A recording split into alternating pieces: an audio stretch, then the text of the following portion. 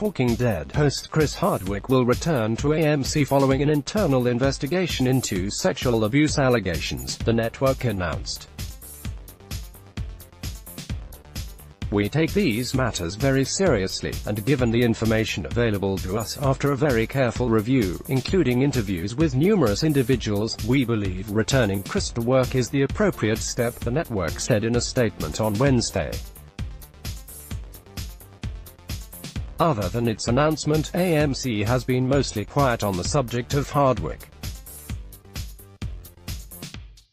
He wasn't mentioned at the network's press summit in June, or during last week's Fear the Walking Dead and The Walking Dead panels and press conferences at San Diego Comic-Con. In fact, Hardwick was almost completely ignored by AMC and The Walking Dead at Comic-Con, save for one telling comment from executive producer David Alpert.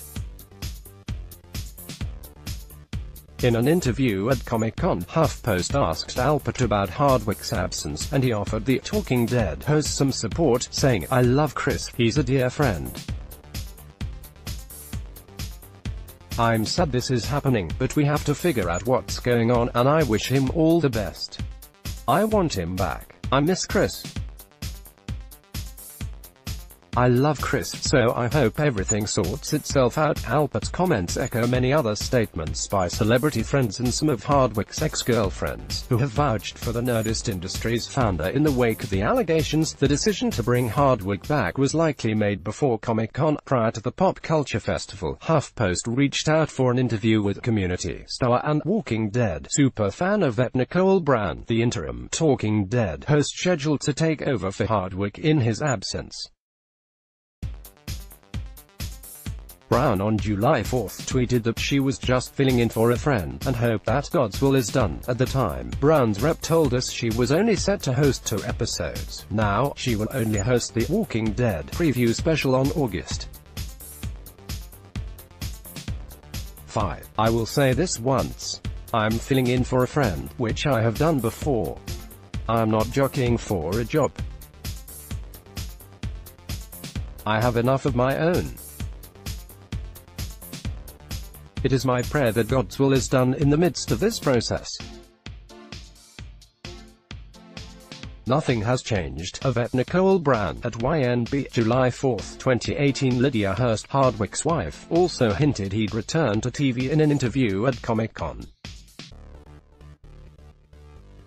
"He will be getting back to what he loves very soon," she said.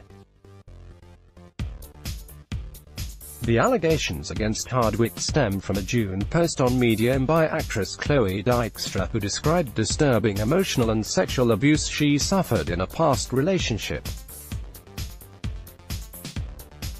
Though she didn't name the abuser, many readers took it as a reference to her 3-year relationship with Hardwick. Hardwick denied the allegations in a statement. However, the response from AMC was swift, removing Hardwick from his various talking shows.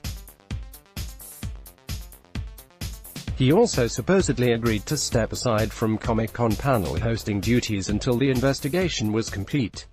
Following the reports of Hardwick's return, many tweeted support for Dykstra. "I still believe Chloe Dykstra. If you don't like it, you're welcome to fuck yourself with a rusted pair of garden shears." Donna Dickens, at Mildly Amused, July 25, 2018. Fuck this. https://t.co/updocs7yls. Kathy Griffin, at Kathy Griffin, July 25, 2018. She had more to lose in this situation than he did, and this decision by AMC highlights that. His career is fine and now people are calling her names and she takes abuse daily. I believed her then and I believe her now. Blue Milk Geek, at eHeartLeGeek, July 25, 2018. AMC reinstating Hard *kick means nothing. Let's not forget the only claim he denied from at Sky.SA was the claim of sexual assault. His train wreck of a statement, the one where he gaslights her. At Voodoo Twins, July 25, 2018. Like Team Seacrest before them, Team Hardwick will spin this as a full exoneration. Much like that case, this was a company paying a ton of money with a clearly preferred outcome on the table. Believe what you will. I believe Susie Hardy, and I believe Chloe Dykstra, Owen Ellickson, at ONLXN, July 25, 2018. I don't know what AMC found or didn't find in their investigation. I don't know what really happened. But I know people commenting on at Skydad's posts with toxic and evil nonsense is not any sort of solution or something either party will gain from.